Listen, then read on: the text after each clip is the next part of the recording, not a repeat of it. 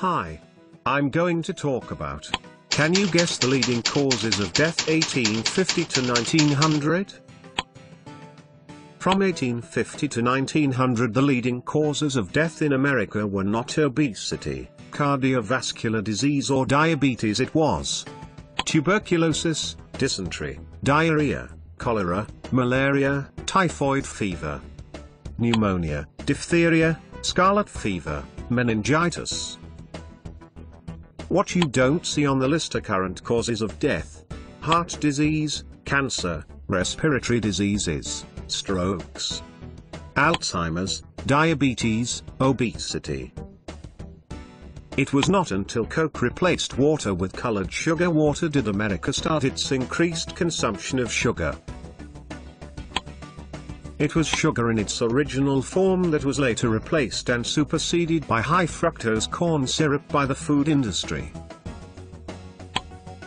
It is sugar and HFCS that has caused the current obesity and health pandemic America and the world is suffering.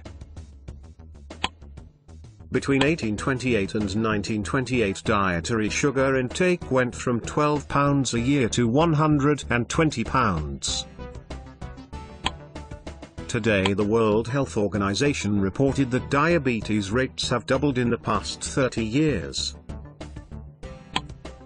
Do you think the reason may be a sugar-laden diet? So if you want to lose weight, regain your health and die young at a very old age, you must get sugar, HFCS and empty calorie carbohydrates out of your life once and for all. Sugar increases your waistline, harmful to your health and has no nutritional value. Please support our efforts by subscribing and sharing this information with everyone on your email list. Go to joanbars.com to get your free 10-page weight loss report for subscribing. Go to SaturdayDiet.com to learn about our low-cost weight loss e-course packages.